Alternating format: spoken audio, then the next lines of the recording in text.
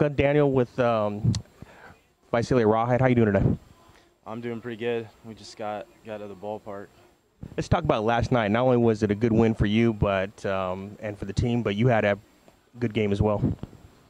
Yeah, I mean, it was kind of a fast-paced game at first, and we're kind of driving here and getting stuck in traffic, and we just pulled it out in I think it was the 13th inning. I'm not sure.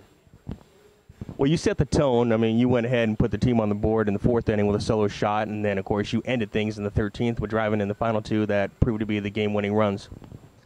Yeah, I mean, it's a really good place to hit.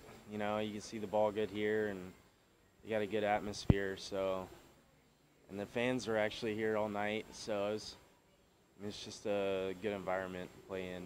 So, you know, that always adds to how we do sometimes. Well, let's go and talk about the fans. I mean, obviously in the Cal League, there's some stops that really don't draw well, and then there's some stops that do draw well. So it is nice to look up and really see close to 3,000 people in the yard. Yeah, it's awesome. I mean, even at home, every once in a while it'll be a little bit empty, but I mean, for the most part, I feel like in comparison to what I've heard from past years, it's been great.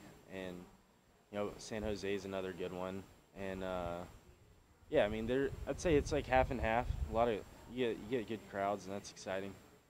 Now, is there something here in the water with Lake Elsinore? Because back in May, you had a good series personally as well. I don't know. I'm not sure. I think it's just by chance, maybe. Let's go and talk about the team. You guys won the first half division. How nice is that, knowing that you guys are going to make the playoffs regardless of what you do in the second half? Yeah, it's good, but we still want to win the second half and make it a strong second half. Not only for the team but for ourselves too. Let's talk about your starter yesterday. He pitched six innings. Did manage to struggle here in the seventh, but again, he put you guys on the board for 6 innings. Said, hey, you know what? I've got you. Yeah, he did awesome. I mean, really, I think he would have gotten out of that inning too, but it's just one of those things you don't want to leave him out there, give him the chance to get the loss. But I mean, he did great. Great. Well, we'll get you out of here. Appreciate you taking time with us, and good luck the rest of the season. All right, thank you. All right.